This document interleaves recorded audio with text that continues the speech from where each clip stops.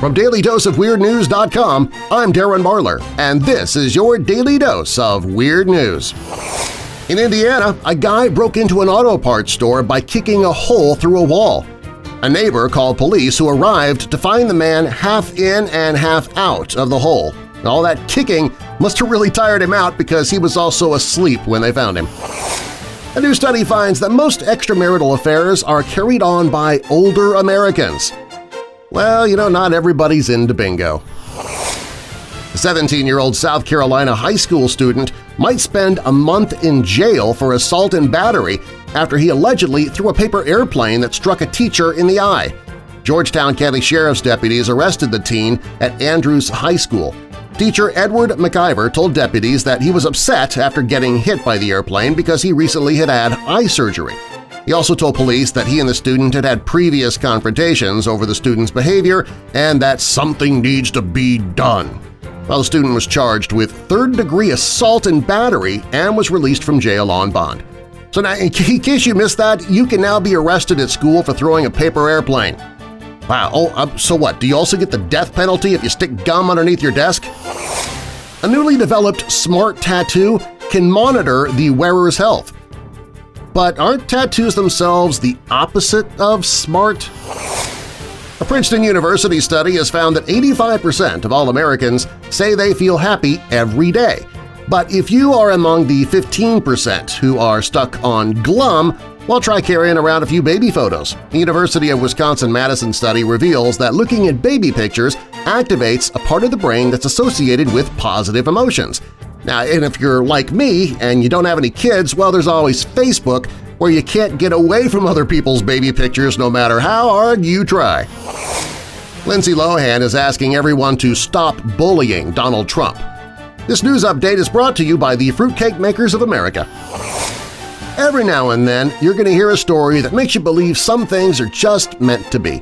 Like how Lila Apostolo once asked a complete stranger on Twitter to pretend to be her husband as a joke. And now, 3 years later, she has married him for real. Back in 2014, Lila posted, "Are you a man? Can I borrow you for a wedding next weekend?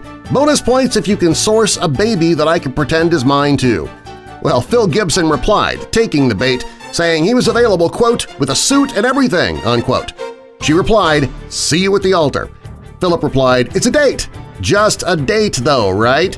Well, he didn't actually end up going with her to her sister's wedding, but Lila and Phil did agree to meet up for a drink that week.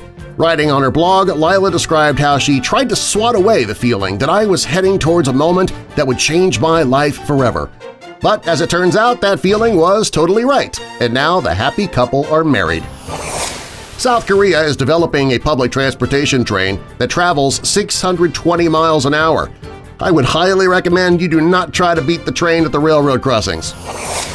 Okay, here's the thing. If you do something stupid and illegal, don't use Snapchat as your confessional.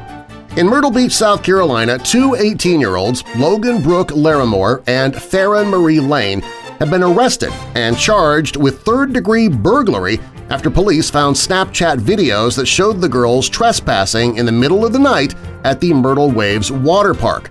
The video allegedly shows Larimore and Lane enjoying themselves at the park about 4 a.m. last Saturday.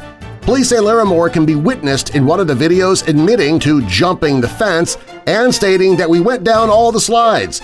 The teens are also accused of stealing a couple of Italian ices worth $8. Police were able to find the names of the girls through their Snapchat accounts and then track them down through DMV records.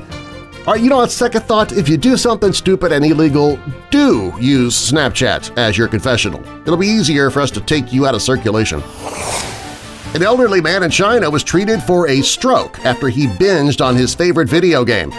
The 84-year-old man was rushed to a hospital after his children found him partially paralyzed and unable to speak after playing a game on his laptop for hours.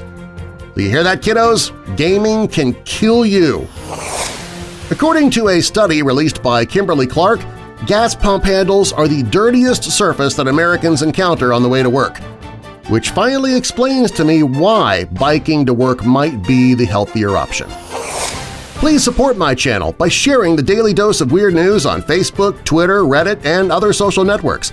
If you like this video, please give it a thumbs up and be sure to subscribe if you want to see more.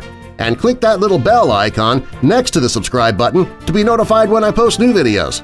Find even more weird news that I didn't have time for at dailydoseofweirdnews.com. I'm Darren Marlar, and I'll see you next time, Weirdos!